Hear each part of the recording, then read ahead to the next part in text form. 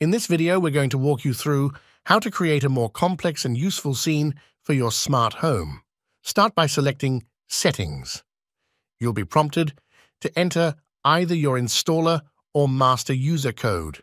Next, navigate to Rules, followed by selecting the Add Rules symbol. At this point, you'll need to designate a unique name to your rule. Afterwards, select Manual Trigger. You'll also need to designate this rule to a specific room or area within your premises. To make your rule easily distinguishable, assign a symbol and choose a color.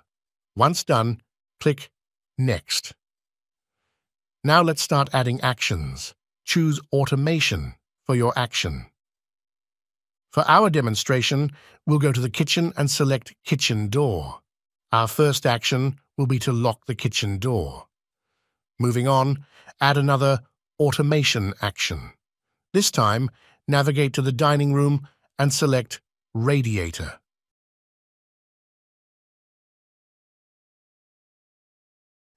Here, you have the option to either turn off the radiator or adjust the set point temperature either up or down.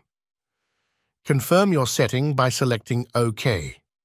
Next, let's add another action, but this time we'll incorporate a previously created rule. Search for the rule you wish to activate. In our case, we'll select the rule Blinds Close. Continuing on, let's select yet another action.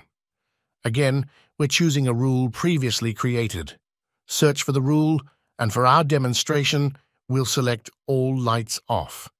Set a delayed action time of 1 minute and 5 seconds for this rule's activation. Lastly, let's choose one more action. This rule aims to set or arm the security system. Select the partitions that ought to be set or armed. We'll also set a delay of 1 minute before the alarm system arms or sets itself. Once all the specifications are set, click Save, followed by Next, and finally, Save Rule. Congratulations, you've successfully added this rule. Now, when you press the Leave Home button, the following will occur. The blinds will close, the kitchen door will lock, the dining room radiator will turn off, all 4 partitions of the security system will arm after 60 seconds, and lastly, all lights will switch off 5 seconds post the alarm system arming. Navigate back to Rooms and select the room to which the scene was added. You'll see that the button has been added to the room. If you go to the Scenes menu, you'll also see the button added there. You can rearrange scenes by selecting the pencil icon, holding down the button, and dragging it to a new position. Lastly, let's add this scene to your favorites. Go to Favorites, click on the pencil to edit, and select Add New Button. Locate and select the scene you created. Confirm the changes, and voila! The Leave Home Scene button now adorns your favorite screen for easy access.